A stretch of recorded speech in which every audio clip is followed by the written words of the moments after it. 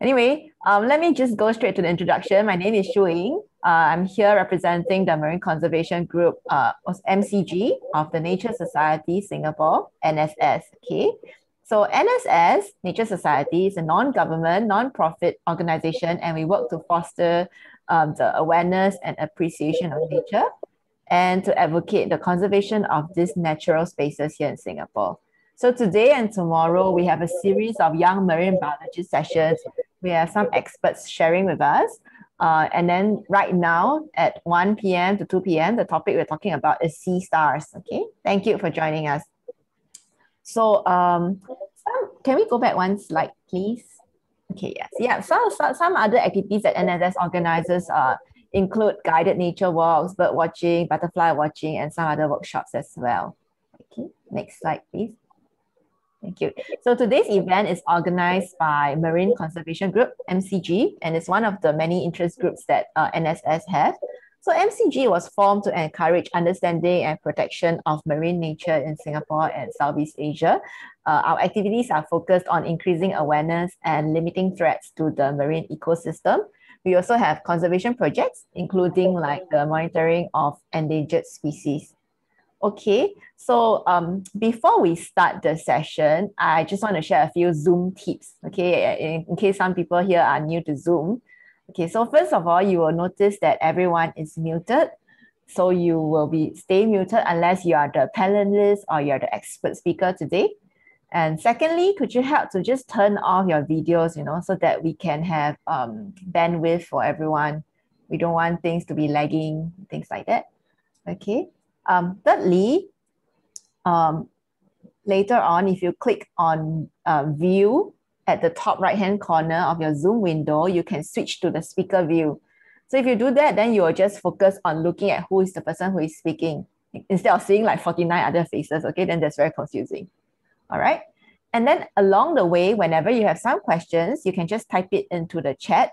If you have questions for the scientists, you have questions for our young panelists, just type them into the chat and send them to Q&A. So you can find the chat at the bottom. You go to your bottom bar, there is a chat button and you open it and you can send a direct message to Q&A, okay? Send it to Q&A and then we'll collect the questions and then we'll answer the questions at the end of the session, all right? Lastly, this session will be recorded and it will be uploaded to our YouTube channel about 1 week later, next week. Okay? All right, so now let's move into the interesting bits. I want to introduce to you our young experts today. Okay, so when I call your name, can you please just come off mute and wave and say hi? Okay, so first we have Siobhan. Siobhan, can you say hi? Hello everyone, I'm Siobhan Lee and I'm very happy to be here. Thank you, Siobhan. We're very happy to have you as well. So Siobhan finds life underwater fascinating and how it's so different and unique to life on land. She's intrigued by the clownfish that lives among the anemone on the coral reefs and also octopus that could camouflage itself with its surrounding and also have the ability to squirt ink to escape from predators. So Siobhan, her favorite author is Enid Blyton. She enjoys reading, she enjoys writing stories, art, and even coding. Siobhan can code and design games to play with her family, and she also plays the piano and violin. Wow, great job, Siobhan. Okay, next we have En-Chi. En-Chi, can you come up here and say hi? Hello, I am En-Chi from True Respect Yumin Primary. I am so happy to be here. Thank you so much, En-Chi. So En-Chi is an animal lover who shares a special bond with her pet hamster, Luna. She enjoys how Luna is able to respond and interact with her and how they spend time together. So En-Chi also finds coral reefs to be highly fascinating, especially with all the colors and biodiversity that can be found in the reef. She's intrigued by how they live and thrive as one community, yet they're all unique in their own special ways. En-Chi enjoys drawing, painting, and writing as well. Okay, next, say hi to Evans. Hello, I'm Evans from Yumin Primary School and I'm happy to be here. Thank you, Evans. So Evans is constantly fascinated by marine animals that have the ability to regenerate parts of its body, like the sea stars. So I'm sure you have a lot to share with us later. Evans believes that there are more animals and with this ability and they are yet to be discovered. He also finds math interesting and also enjoys singing CG5 songs. Okay. Last but not least, we have Ingler. Ingler, you want to say hi? Hi. Hello. Hello, Ingler. Nice to meet you. So Ingler loves dolphin and is fascinated by the way that they can appear to jump very high and swim as fast as a cheetah can run. He finds them cute and very interesting. And in school, he enjoys math and enjoys solving riddles. His favorite comics book includes Tintin, Asterix and Obelix, and Doraemon. Okay, thank you, our very young experts. I'm looking forward to hear your sharing later. And of course, I want to introduce a very important person today. He's Mr. Chua Sek Chuan. Hi, Sek Chuan. You want to say hi? Okay. Hi, guys. Yeah, I've been interested in marine biology for quite a while, since I was about your age. And then I went and did a degree, and then I came back to Singapore and started to do work. I was quite heavily involved with Nature Society for a while, and then work interfered with all of that. But I'm back to helping with Nature Society again, and hopefully I can meet you all on the seashore one day. Thank you, Sek Chuan. So just a bit more introduction about Sek Chuan. He found his passion in marine and coral reef conservation and began exploring the intertidal and underwater world. So he holds a master's degree in marine affairs and ecology, and he added mangroves, seagrasses, and even tropical rainforests to his interests, and has been playing a behind-the-scene role in education, awareness, and conservation in nature, especially in marine nature. So Sek Chuan has been working in the nature education sector, sharing his passion and knowledge with young children and youth for close to 30 years in Singapore, Malaysia, and Indonesia. And today we are very excited to have Sek Chuan with us. Sek Chuan is also the co-writer of a book called Singapore Waters, Unveiling Our Seas, published by the Nature Society of Singapore. And he also guides at the Sister Island Marine Park, amongst many other nature reserves, sharing what he knows and loves best. So without much further ado, I'll hand the time over to Sek Chuan, as well as the young experts for today. Okay. All right. So hi, guys. As you know, we're going to be talking about starfish and sea stars. Now, technically, these particular animals are now known as sea stars, although a lot of people still call them starfish, all right? And they've been around our planet for a long time. So have any of you any idea how long sea stars and their sort of like family have been on our planet?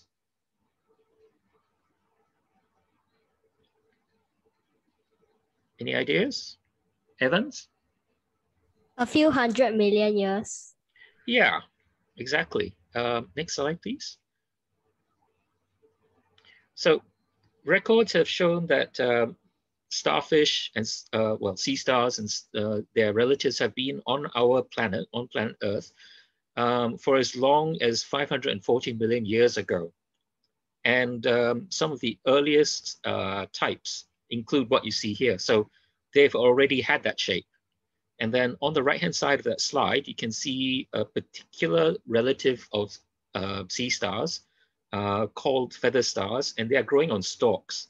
And we still have that today on Earth, but they live in the very, very deep sea, all right? So next slide, please. All right, now, everybody calls these things starfish. Are they actually fish? All right, Siobhan? No, starfishes are not fish. They belong to a class called Asteroidea. Absolutely. Now, do they have backbones?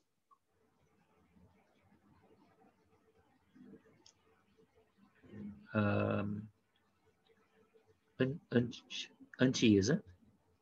Yeah. No, they don't. They also do not have blood. Yeah. So what do you call animals that don't have backbones? Evans. Invertebrates. Okay, good, good, good. So as human beings, What are we? Are we invertebrates or are we something else?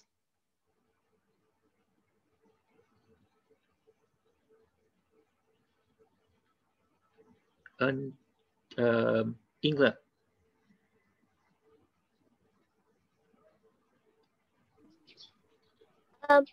We are mammals. Yep. And mammals, do we have backbones? Yep. Yep. So we are vertebrates, right? Okay. Moving on. Next slide, please. Okay. Now, you said earlier that sea stars belong to a group called Asteroidea, but they also share sort of characteristics with a larger group called the echinoderms. Now, has anybody any idea what echinoderms are? No? Siobhan, Wenqi, Ingrid? All right, echinoderms is basically a very large group of animals, which includes sea stars and some of their other relatives. And it comes from ancient Greek, meaning spiny skin, or more literally, hedgehog skin. You guys know what a hedgehog is? They're cute. So these are animals that have spiny skins, all right?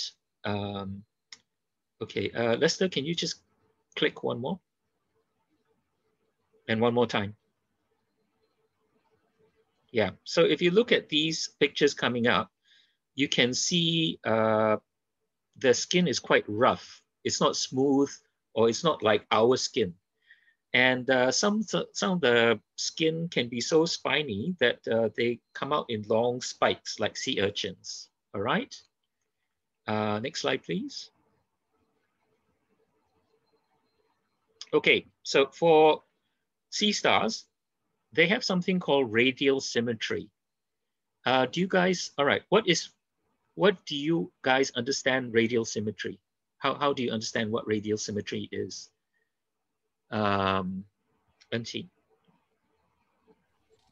Is symmetrical from all of their tentacles. Their design is symmetrical. Yeah, so radial symmetry means they look a bit like a star.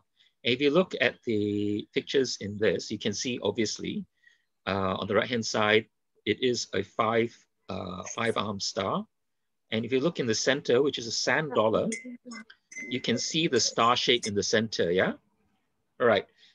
Human beings have a different kind of symmetry. We are what is known as bilaterally symmetrical, which means that if you draw an imaginary line down our center, our left side is symmetrical to our right side. So it's sort of like a mirror image. All right, guys, does it make sense? Okay, next slide, please. Now, these particular animals, because they don't have a backbone or they don't have any bones, so they need to be able to hold their body shape in a particular way. How do they maintain their body shape?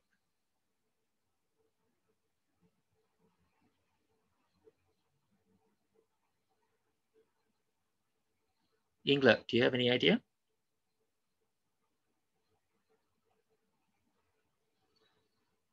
Evans? Is it because they have like a skeleton? No, they don't have a skeleton. They are invertebrates, so they don't have an inside skeleton. Auntie? Is it because when they transfer their blood, they have a tube like thing, so their blood can go through at the same time? It acts kind of like a bone. You're getting very close to that, Ingrid. They don't have blood, but they regenerate. Yeah. All right. So you're all getting very close. In order for them to maintain their body shape, they have what is known as a water vascular system. So it's sort of like our blood, but instead of using blood, they use water. They have this special pore which comes by a very big name of madreporite, where water goes in and out. And when they pump the water in, it maintains its body shape, okay? So it's like when you fill a balloon with water, it becomes round, all right? And if you let the water out, it becomes soft and mushy, it becomes floppy. That's basically what a sea star and even sea cucumbers are, all right? So basically it uses water and water pressure to maintain its body. So what happens if a sea star is taken out of the water? Anchi? They act like a floppy balloon. Yeah. Siobhan, anything to add? It will dry up and die. It will dry up and die, all right? So that's a problem. These particular animals need to live in water. So if you ever go on a seashore walk, try not to lift the animals out of the water. Next slide, please. Okay, so how do they move? Evans. They walk using their tube feet. Okay, good. Anchi, can you tell me how their tube feet works? So it acts like our feet, but this time it's smaller. So they have lots of those tiny suction cup feet.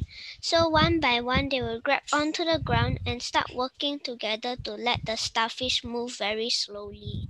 Yeah, absolutely. But quick question for all of you. Do starfish move slowly or can they move quickly?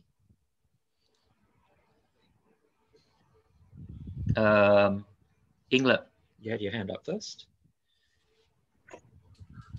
Some of them is quickly, some of them are slow. Yeah. So moving quickly or slowly is all relative. Okay. So if you compare a sea star with us, then yeah, it doesn't move that quickly. But if you compare it with other sea stars, it can move quite quickly. And if you were to go to the seashore and you watch a sea star move around, they are reasonably quick. All right. So all of you got the correct answer. They have what are tiny little suction cups on the end of their feet. And remember how I said they use water pressure to go through their bodies? The water pressure also helps to activate their suction feet. All right. Next slide, please. Okay. Do sea stars have eyes? Siobhan. Yes, they have eyes. It's on top of them. On top of them where? On their skin, in the middle. So, well, not quite, aren't she? They have eyes on each of their tentacles and in the center of the disc. Yeah, okay. So question, are these eyes like our eyes? Evans? No, they are not like, they do not work like our eyes. They are not like our eyes. Okay, Ingla?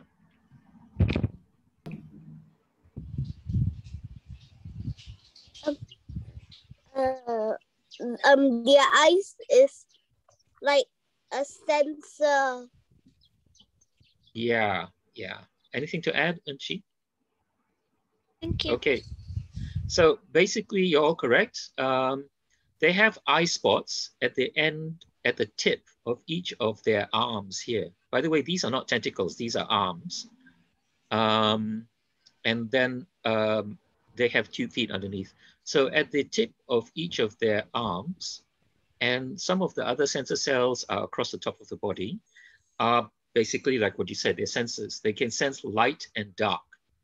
And they can use these sensors to sense potential food and potential danger as well. Okay. Next slide, please.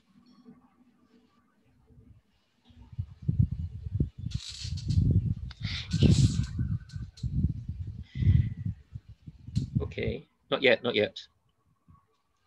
All right. Okay. How do sea stars eat? All right. Both Anchi and Siobhan had your hands up. So Siobhan?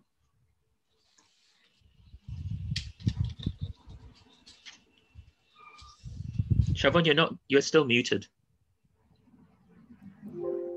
They digest their prey outside of their bodies by extruding their stomach out through their mouth and enveloping their meal.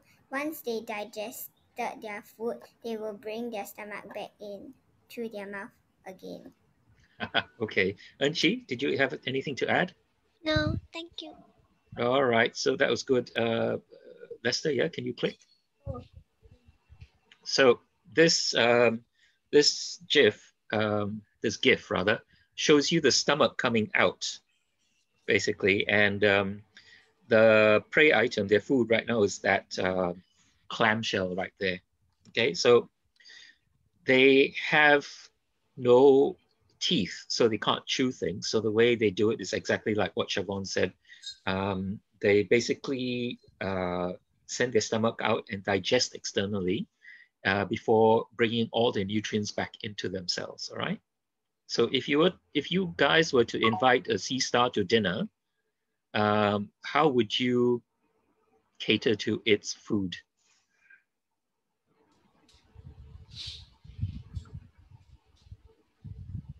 Ingla?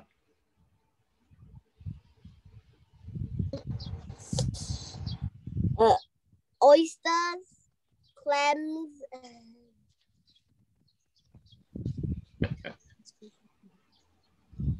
Oysters, clams, and all right, Anchi? Oysters, clams, Snail. and barnacles. Yeah, Evans, anything to add? Snails. Snails, clams, oysters, mussels, barnacle, Yeah. sea anemones, and other sea stars. Oh, okay. Siobhan? Shrimp like crustaceans, clams, Yeah. oysters. Yeah. So would they need forks and spoons? No. No. No. All right. Okay. Now, reproduction. All right. How they sort of make little babies. How do you think they make little babies? Let's the next slide. Anchi? Sometimes they don't actually reproduce. Sometimes they actually regrow arms. So they have no arms. Then after that they regrow their arms. So they look like a little sea star again. Yeah. Siobhan? They can produce both sexually and asexually. If they produce asexually, they can like break in half or break into smaller pieces. Yeah. All right. So do you understand what sexual reproduction is and what asexual reproduction is? Okay, show me your hands. Who understands the difference between sexual reproduction and asexual reproduction? Show me your hands. Okay, Siobhan. Okay, Anchi kind of gets it. Evans, do you know the difference? And Ingrid, you know, right, Ingrid? Okay, good. So the difference between these two types of reproduction is that asexual reproduction means that they don't need a male or female. It's actually what Enchi said previously. They can actually separate their body parts and then regrow. So that's asexual reproduction. It also comes under regeneration. All right, sexual reproduction means you need a male and a female. Most of the time, starfish, sea stars reproduce sexually, but there will be times where they do it asexually, okay? Next click, please. So this image shows sexual reproduction. There is a male and a female. Some sea stars, they basically climb on top of each other and fertilize like that. The fertilization is external. So the reason they're close is because the female will release eggs and the male will release their sperm and they'll mix in the water. Next clip. And this is part of asexual reproduction. All right. Now, certain sea stars are able to basically clone themselves. And what happens is that one of these arms, like this big arm right here, is able to separate from the main body. And then that arm sort of walks away. And while the rest of the body stays still, and that body will grow a new arm, while the arm itself will start to regrow a whole new body. Now, since most of the sea stars have all the vital organs contained within the arm, as well as the central disc, as long as there's part of the central disc there, the sea star is able to regrow itself. All right, does that make sense to you guys? All right, so the next slide is one of the superpowers, and it's called regeneration. So all of you already have talked about regeneration and how it's very special. Okay, one more click, please. So if the sea star loses part of its body or part of its arm, it's able to regrow. Now, why would a sea star lose its arm? Hang on. Ingler had his hands up.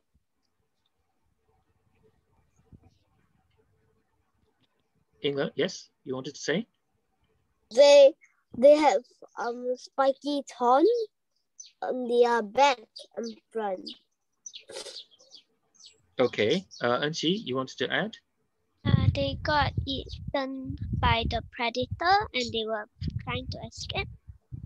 Yeah, so it's a way of saving itself. It's capable of losing part of its arm or part of its body, and then the predator will be busy eating that while the sea stars escape. Okay, regeneration. That's a very special power. And what other types of animals in the world do you think can regenerate? What other animal can regenerate too?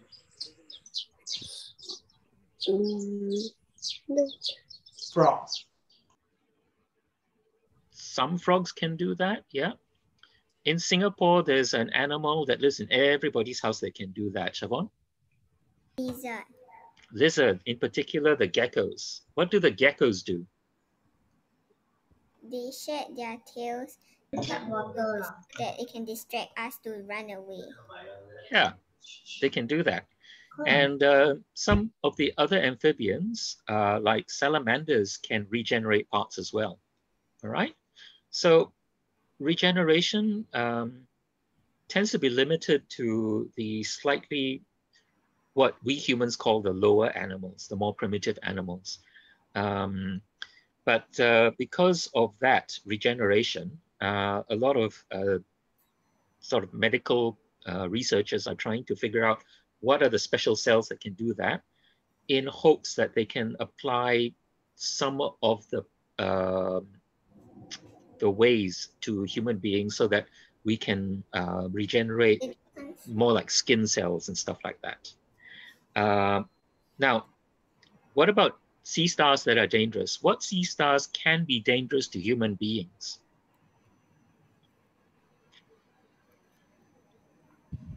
Ingler? No. No? Summer.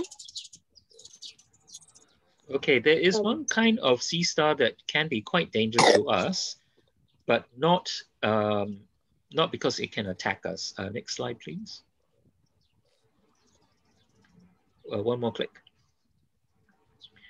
All right, how many of you have seen pictures of this one before? Okay, do you know what this particular sea star is called? Siobhan? Is it the crown of thorns starfish?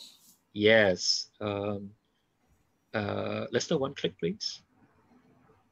Yes, so I put this as danger sea star because it is the crown of thorns. It's a danger in many different ways. Now, how is this bad to human beings? Inchi. Yeah, thorns are exceptionally sharp and long, so when you touch it, it's almost like you touching your sea urchins or hedgehog, hence the name, Yeah, their group name. yeah. England? The thorns are poisonous. Yeah, okay. Now, very quickly, there's a difference between, okay, there's poisonous, and then there's another word called venomous. And the difference is that poisonous is something that you eat and it poisons you, whereas venomous is something if you touch it, like the crown of thorns, the spines, and then it puts venom into you, okay? So for example, a wasp is venomous because it can sting you. But if you eat the wasp, it doesn't necessarily poison you, all right? Does that make sense? So crown of thorns is considered venomous because the spines are sharp, like Unchi said, and they are venomous, like what Ingrid said. And they contain a chemical, a toxin in there that if it goes into your skin, will cause a lot of pain, all right? But in what other way can crown of thorns be dangerous, but not to us now, but to another different creature? Unchi. One of the dangers is that they actually eat the living coral in the coral seabed. So they are actually eating coral instead of the dead ones, which is actually harming the coral seabeds. Yeah. So this is one of the important things, especially in tropical regions, and what is known as the coral triangle in Southeast Asia. Crown of thorns eat coral, and they leave behind lots and lots of dead coral. So that's a bad thing. Now, one of the predators of the crown of thorns is a big shell called the Triton trumpet shell. Unfortunately, people collect that shell because they look so pretty, which means that the predator is being taken away. And the main challenge is once you remove a predator from nature, the balance of nature is thrown out of whack. And that means that the population of the crown of thorns start to get bigger and bigger. All right, so that's where we have a big problem right now. And this is something that human beings have done to nature. Okay, now if we have questions, comes later. All right, for Singapore, about how many types of species of sea stars, how many different types of sea stars can be found in Singapore? Shafon. There are at least 31 species of sea stars found in Singapore. They can be found at Chek Jara, Siren Reef, and Changi Beach. Excellent, well done. All right, so the next few slides, the next few pictures are a few of the different types of sea stars that can be found in Singapore waters. All right, Lester, do you want to run through slowly? Okay, this is a knobby sea star. This is quite common in the northern part of Singapore. So places like Chek Jawa. It can also be found in Siren Reefs. All right, they are one of the bigger sea stars, and they're quite pretty. All right, next click. Wow. Okay, this is a cousin. Next one. Some of them are quite small, like these ones. This is a crown sea star, which resembles the next two. Next click. All right, this is a cake. Okay, so they look a little bit alike. All right, next click, please. And the next click. This is one that can be found on seagrass beds. Now, not all sea stars have 5 arms. Some of them have more than 5 arms. This particular one has 8 arms. Next click. This one I like. This one is called a cushion star, and it does look like a big cushion. So the arms have become so short that they become almost part of the main body. All right, next click.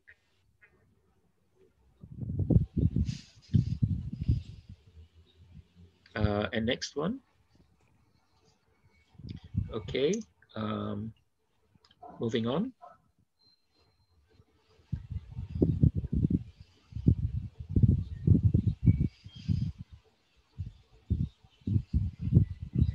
Okay, the next few slides.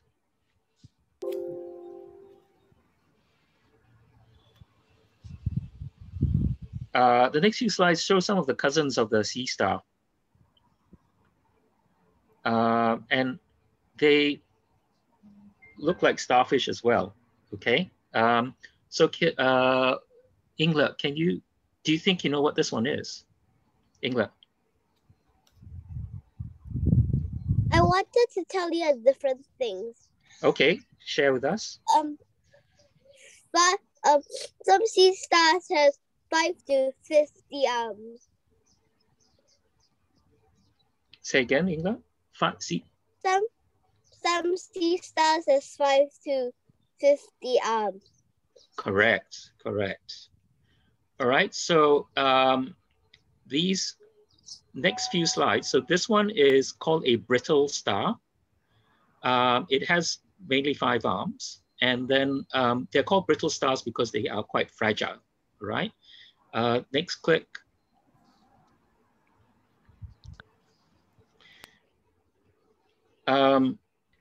This particular one is called a feather star, and these ones can be found, they usually live underwater, all right? This one was found on the wetter part of a seashore. And they're called feather stars because their arms look a bit feathery. And then the next one.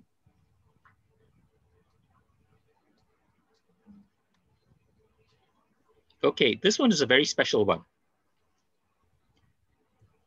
This particular type is called a basket star because when it folds its arms up, it looks a bit like a basket. Okay. All right, so for you guys, how many of you have been on a seashore walk? Most of you. Evans, have you been on a seashore walk before? No? Would you like to? Yeah, seashore walks are very interesting. Now, all of these animals can be found along the seashore. Some of the seashores, you'll mainly find things like the common sea star. Lester, can you do the last slide? Okay, next slide. All right, so all of these animals can be found on our seashores, and they are quite special animals, all right? So they can be quite fragile, and they basically, if you want to hold them, basically you have to be very, very careful. The whole idea is try not to pick up these things because if you lift it out of water, that means it can actually suck air into itself, which causes it to die, all right? So if you see these things, just leave it in the water, all right? England.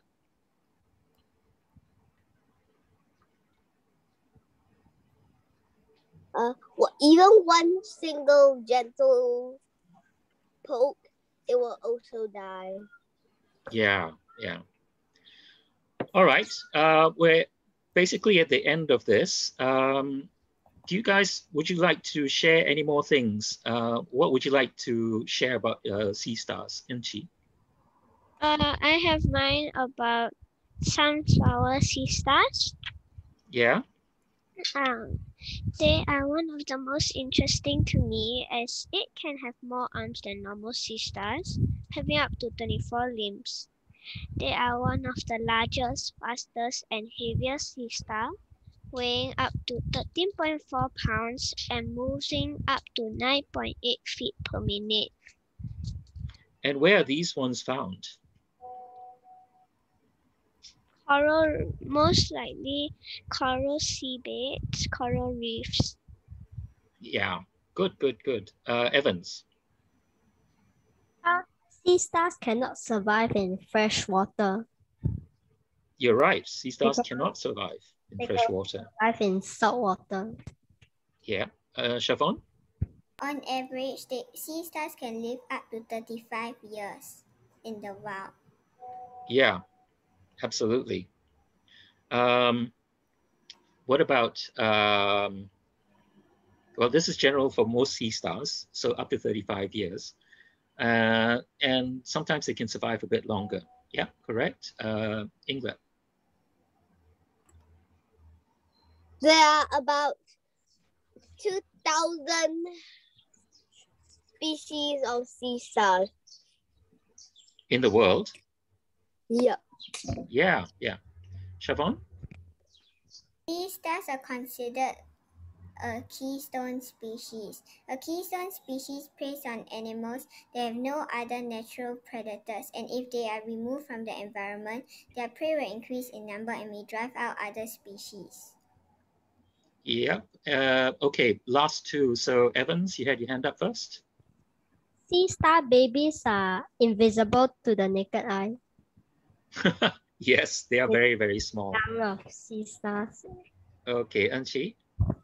Sometimes if the sea star stop hunting, let's say for the ox sea star, the mussels that usually are found in herds will start to have more and more, driving out lots and lots of other wildlife from their natural habitats.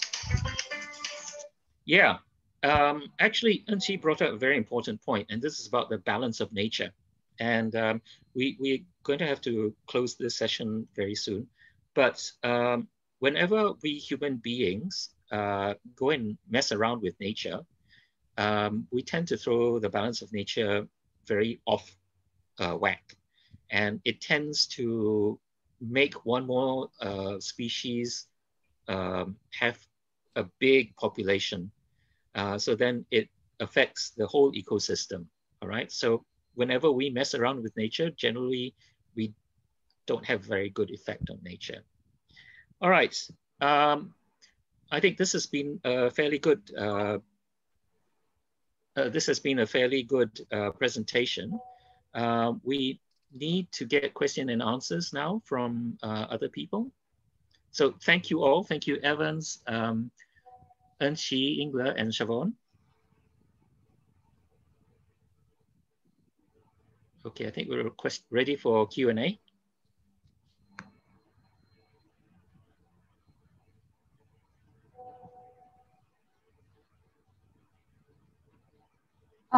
Thanks, Sek Chuan and the four experts. I think we do have some questions. I see one of them here. Will the sea stars feel pain when the arms are lost? Well, it depends on how the arms are lost. And the whole issue about pain is subjective, because I'm pretty sure that the sea stars will feel something, but their perception of pain is different from what we perceive as pain as human beings. So I'm going to say they don't feel pain in the same way we do. And if the sea stars, if they're doing what we call the asexual reproduction, where one arm walks off from the other, there's no pain involved in that. I see. Thank you for sharing that. We have another question. How long do sea stars and starfish live? We had that answer from Evans, I think it was. Evans, you had your hand up? They live for, on average, 35 years. Yeah, so on average, 35 years.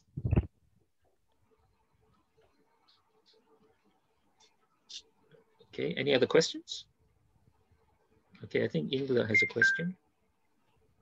It is also 10 years some sea star live.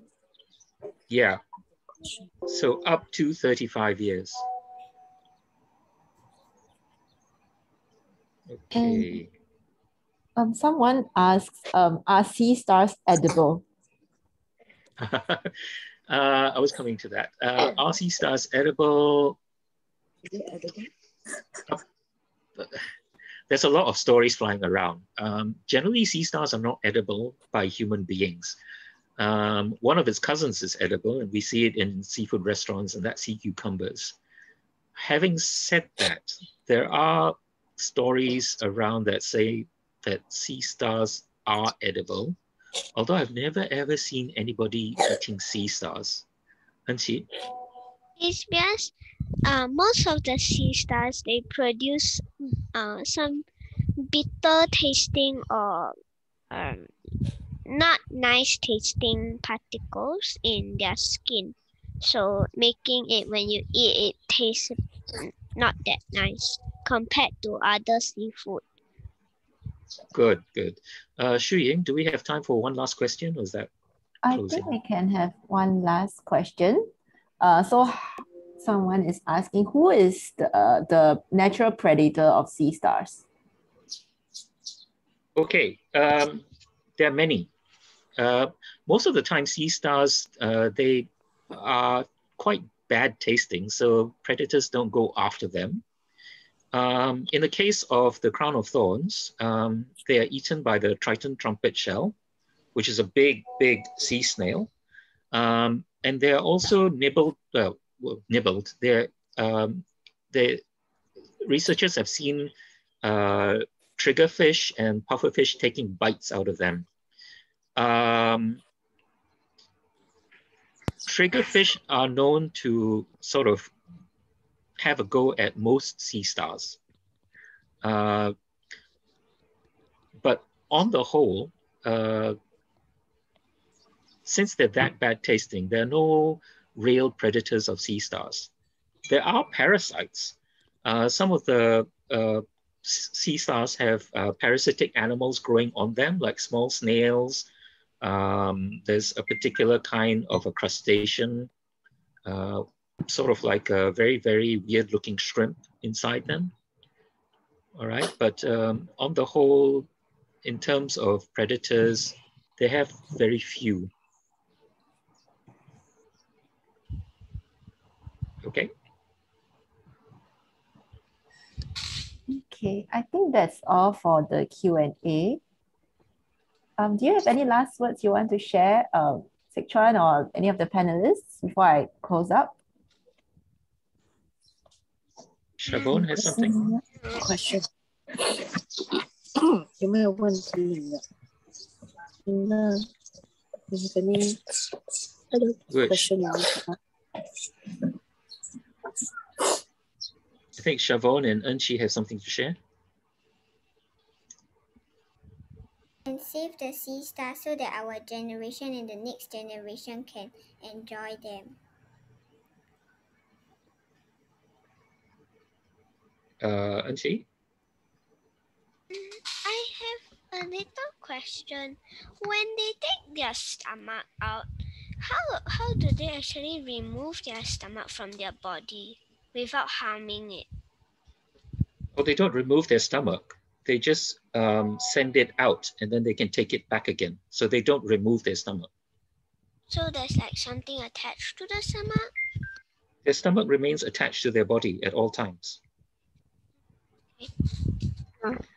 Okay, I think just one last thing, and this is about conservation protection. So whenever we go out to the seashore and we walk along the seashore, especially at low tide, we have to be very, very careful about what we're doing.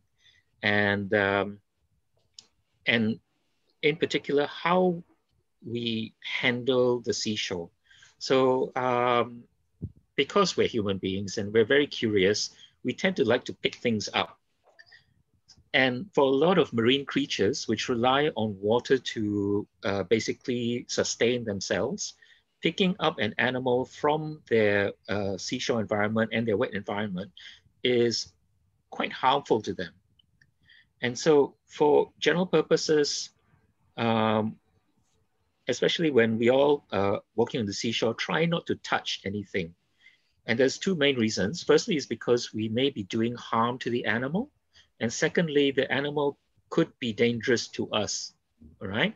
So for everybody, if we go on a seashore walk, watch where you put your feet. Sometimes there may be things in the sand like sand dollars, which are very fragile. Secondly, try not to pick things up because you may be doing quite a bit of harm to them. All right, I think that should conclude what we have to do today. Shu Ying? Okay, thank you so much, Sik Chuan, and thank you for the very important message at the end as well. And once again, thank you, Sik Chuan, Siobhan, En-Ti, Evans, and Ingla for sharing all your knowledge. I think I learned a lot about sea stars myself. I learned that they can pump water into their bodies to maintain their body shape, and I learned about the stomach, them being able to take their stomach outside their bodies. That's pretty cool. I'm sure our audience learned a lot as well. So if you enjoyed this session today, we hope that you will continue to support the Nature Society. And in general, this is some of the things that Nature Society does. So nature conservation and education outreach to the public. Next slide, please. So Nature Society is an NGO and is mostly run by volunteers. So people like myself, we are volunteers, Lisa, and a group of other people organizing these whole sessions today and tomorrow. So if you feel inclined to support our work, we invite you to join us as members, and also welcome donations of any amount. Next slide, please. Yeah, so you can help us by funding our environmental programs, or support us and joining us in holding our events and advocating for nature. And lastly, you can find out more about our activities and news on the social media. So these are our social media links and our website. So if you want, you can take a screenshot and visit the sites. And then when COVID is over and when the restrictions are down, we look forward to meeting you in person again. Okay. So once again, we'd like to express our gratitude and special thanks to our young panelists today, Evans, Ingla, Siobhan, En-Ti, and of course, very importantly, Mr. Chua Sik Chuan for sharing all your knowledge and your expertise today. We've come to the end of this session on sea stars, and on behalf of everyone in the organizing team, I'd like to thank you for joining us. So our next session will be on sea anemone at 3 o'clock. And yeah, please join us for then as well. See you later. Thanks. Bye. Bye.